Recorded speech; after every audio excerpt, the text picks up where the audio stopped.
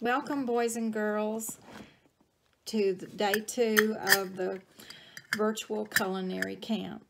This is the craft section for day 2. I'm going to show you how you can create several things using measuring cups and measuring spoons. The first one I'd like to share with you is a caterpillar.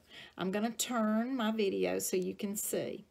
Now, I took the measuring cup and I traced around the measuring cup to make a circle with a pencil. The big cup made the caterpillar's head, and then I took a half a cup and I traced around the half a cup to make circles all the way across the page. And at the very end of the caterpillar, I used a fourth a cup to make a small circle. And you can color the caterpillar with crayons, with markers, or with colored pencils.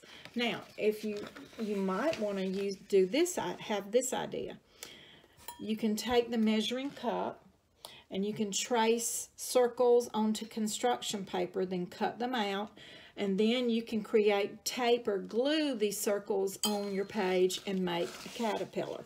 You want to be sure to use a bigger one for the head and smaller ones for the body of the caterpillar.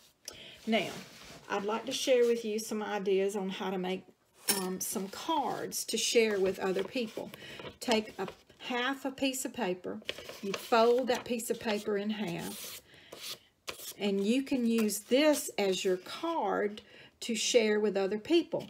Now, let me show you what you can do with it. Now, here is a caterpillar drawn onto this half sheet of paper.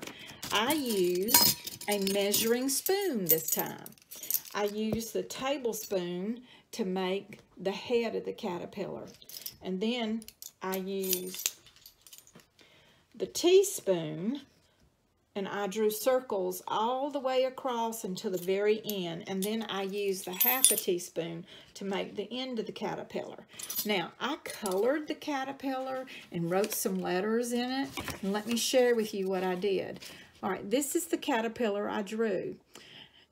I wrote happy, I wrote some letters in it.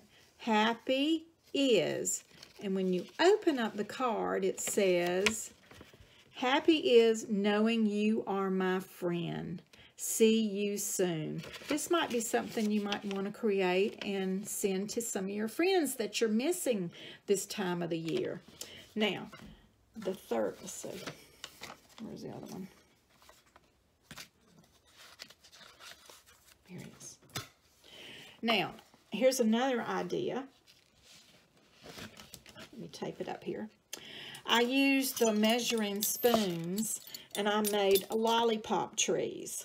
I used the spoon and I traced around it just like this, the stem and the spoon part, and I made them smaller and bigger and smaller, and these made little lollipop trees.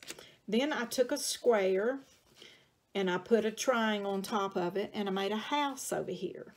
Now, this card looks like this once you color it. And I wrote some letters in there. And I wrote, home is. And inside the house, I put a heart and love. So this is another card you can create to send to some of your friends or share with somebody in your family. Now, I used the teaspoon and I drew circles to make my initials, and that might be something fun that you can do. I just traced the little circles around. This is an S, this is an L, and this is a B. These are my initials. And then I went back and colored each one of them and made a very pretty art with my initials. Now, the last thing I'd like to share with you is I created a frame using the teaspoon. I took the teaspoon, just like I made the lollipop trees. I took this teaspoon and I went all the way around the edges of the piece of paper, tracing circles all the way around, just like this. And then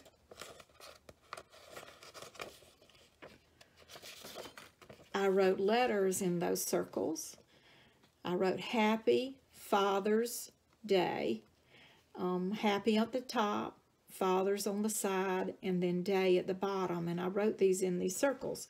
And then I colored them, and you can do whatever you'd like to. You might want to draw a picture or maybe find a picture of somebody, but this is what I created for my son. I colored the circles, and it still says Happy Father's Day. Now this is my son Aubrey, and this is his little boy Bowen and his little boy Luke, and he's reading a story to them. So this is going to be for my son Aubrey.